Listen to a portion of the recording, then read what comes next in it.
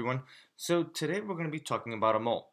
So a mole is basically a nice blind furry little mammal, and they can actually dig up to 18 feet for every hour.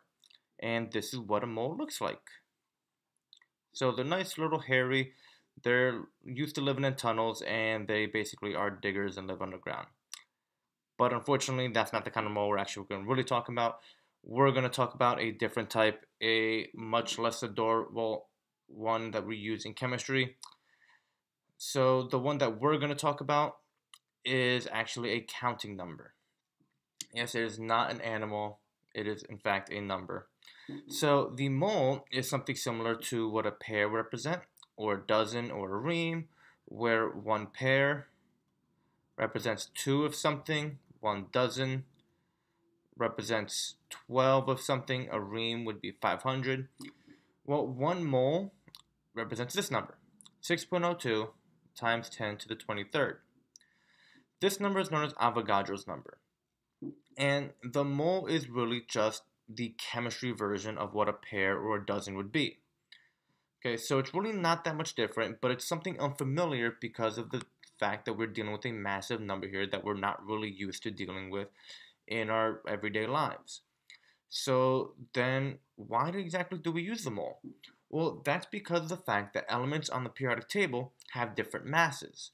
So if we're trying to compare different elements on the periodic table, then we have to keep in mind that just going based on the masses may not always be the right way to go because they have different masses. Additionally, atoms are tiny. Atoms are really small particles, and because of that, they usually appear in very large quantities. So the mole basically helps to count atoms. So we can use the mole to compare elements, and we can also compare the quantity of atoms here. Now, we can only compare the mass of elements if they have the same number of atoms.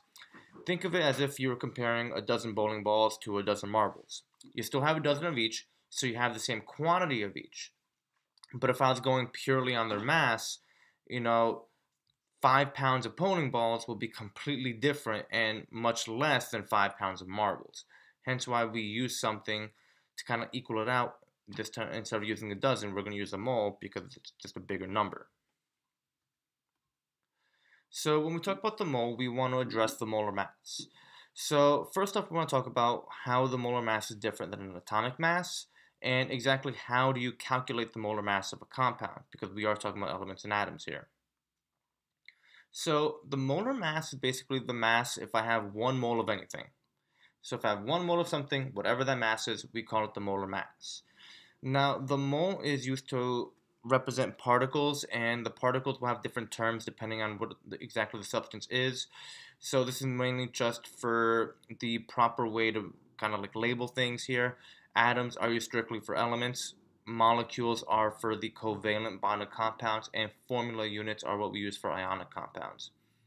And when we talk about molar mass of elements, they're basically whatever the mass listed on the periodic table is going to be.